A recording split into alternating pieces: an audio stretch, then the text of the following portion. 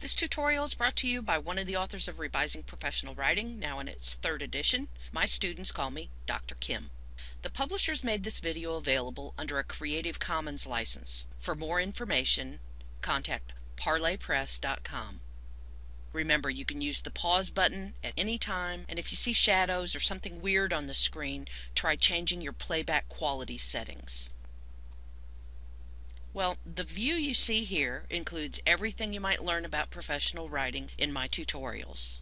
There are others that help you understand content development, organization, style, and mechanics, as well as the rhetorical context that determines which content, organization, or style is going to be effective in a specific situation. Although your primary interest in this tutorial is the message itself, effective organization can only be judged by taking into account the writer's purpose and audience, in other words, the rhetorical context. If you haven't listened to the tutorials on audience and purpose yet, I recommend them to you. Alright, this tutorial focuses on one area of organization in professional writing: transitions. No doubt you've heard about this topic before, but my goal here is to get you to think about transitions' impact in your own workplace writing. We'll consider the organization of an executive summary for a report which was written by a planning consultant hired by a U.S. city. They were determining future fees for land development. The quality in the video makes it impossible for you to read the executive summary on the screen. If you're a student using our book, your instructor should have a copy, or you can always download one at proswrite.com. The audience for this report is the group of leaders in city government. Only a few of them are experts on planning, and even those few will be slightly skeptical of or sensitive to the writer's recommendations. After all, it's the obligation of the readers to safeguard the interests of the city and its residents. Plus, each of the readers may also have his or her own ideas about what's best. All of this means the writer has to develop both informative and persuasive content to increase the reader's readiness to accept the message in the report. In this tutorial, I'll explain the 6 types of relations, as well as their 3 grammatical classes that are conveyed with transitions. Hopefully, along the way, I'll convince you that organizing successfully with transitions matters in the executive summary for that report. Alright, the first type of relation that can be shown by transitions is cause and effect. Look at the passage from the executive summary of the planning consultant's report. Tell me what you think the relation is between the ideas expressed in the 2 sentences. Most of us will probably agree the relation is cause and effect. The cause is expressed in the first sentence and the effect expressed in the second. The writer could make the message more effective and efficient by inserting a transition like thus. The use of transitions improves effectiveness because the reader's much less likely to be confused about the meaning intended by the writer when the writer makes that meaning explicit. In addition, the use of transitions improves efficiency.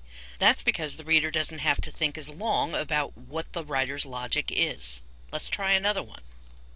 The second type of relation that can be shown by transitions is illustrating.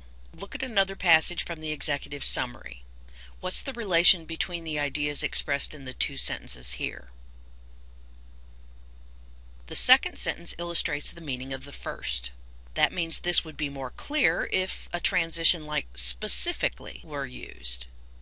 If you find that you see a relationship that's different from the one that I'm talking about in this tutorial, that's the perfect piece of evidence that should convince you how important transitions are.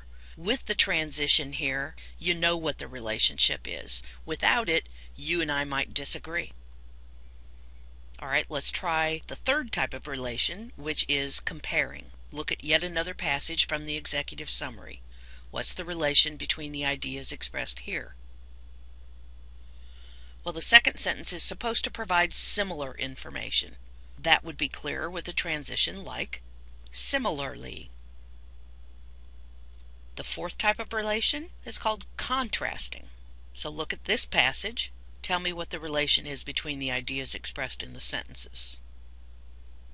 In this case, the second sentence provides dissimilar information to the first. So in this case, a transition like in contrast would make that clear. Now, the fifth type of relation that can be shown by transitions is chronological. Look at another passage. What's the relation here? The meaning of the first sentence is illustrated chronologically with the second and third sentences. This would be made more clear with transitions like first and second, and that's what you see in the revised version here. The sixth type of relation that can be shown is adding. Look at another passage and figure out what the relation between the ideas is. This time the second sentence simply adds information to the first. This could be made more clear with a transition like in addition. It's important to note that adding is the default relation. Hopefully the reader perceives each sentence in a document as adding information to the previous one. This means that transitions that signify the adding relation are relatively less useful to readers than those that signify any of the other 5 relations, but they can still be used effectively. Now, I'll move on to discussing the 3 classes of transitions that can be used to signify the relationships that we've already discussed. Again, we're going to look at examples from the executive summary for a planning consultant's report to demonstrate how you differentiate among these classes. Look at the table. Consider how the 3 classes of transitions might be used to signify the cause-effect relation in this passage from the planning report. The first possibility is using a coordinating conjunction like so between 2 independent clauses. This results in combining the 2 individual sentences into one. The second possibility is using a conjunctive adverb like therefore. Conjunctive adverbs are somewhat flexible in terms of where they can be placed in the second sentence, but their use always maintains the 2 sentences as distinct or independent. In this specific example, therefore appears after the subject slot. Note that it's surrounded by commas. The third possibility is using a subordinating conjunction like because to create a subordinate clause. This results in combining the 2 individual sentences into one, but unlike coordinating conjunctions, subordinating ones create a clause that's subordinate to the main clause. So note that there's a comma signaling the end of the subordinate clause headed by because. Let's try one more example. Consider how 3 classes of transitions might be used to signify the contrasting relation. The first possibility is using a coordinating conjunction like but between the 2 independent clauses. Note, again, this results in combining the 2 individual sentences into one complex sentence. Second possibility, using a conjunctive adverb like however. As I noted on the previous slide, conjunctive adverbs are flexible in terms of where they can be placed. In the example you see here, it appears before the subject slot in sentence initial position, followed by a comma. The third possibility is using a subordinating conjunction like although, which creates a subordinate clause. This results in combining the 2 individual sentences into one and separating the subordinate clause with a comma. Alright, now that you have a better understanding of transitions, let's check that understanding by revising a pair of sentences you haven't seen before. The question asks that you identify the relation between them and make that relation explicit by adding a subordinating conjunction, so you have to choose the right kind of transition. Alright, you should recognize the idea in the second sentence, I'm a good candidate, is the result of the idea expressed in the first sentence, I have experience working in, etc. That means the relation would be described as cause-effect. One subordinating conjunction that signals cause-effect is since. So if you see the revised version here, it could be inserted at the beginning of the first sentence to make this relation clearer. The 3 classes of transitions that are used to signify 6 types of relations have been discussed by referring to an executive summary for a planning consultant's report. Revising to include transitions increases both the effectiveness and the efficiency with which readers get a message by making the relation between ideas explicit. Recall what it says at the end of the RPW chapter, if you have a copy of the book, about the importance of road signs at intersections. I quote, "As the writer, you may think the direction is obvious without a signal, but remember that you've traveled the terrain several times before while thinking about and drafting your document.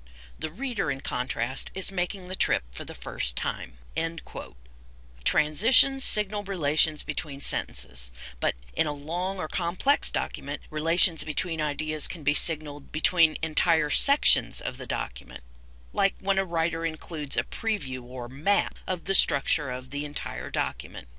The revised version of the executive summary now has a sentence previewing the methodology section of the report. The revisions also included adding transitions to make it less likely readers will get lost on their trip through this document.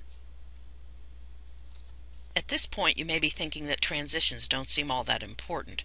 I mean, readers can figure out the relation between ideas in a document on their own.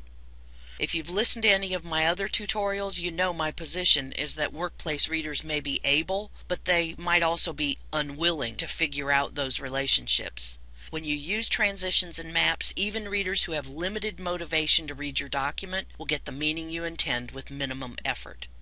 Good organization ensures both effectiveness and efficiency. Remember that being able to apply the ideas in this tutorial when you read and analyze new texts is a prerequisite to using them effectively in your own workplace documents.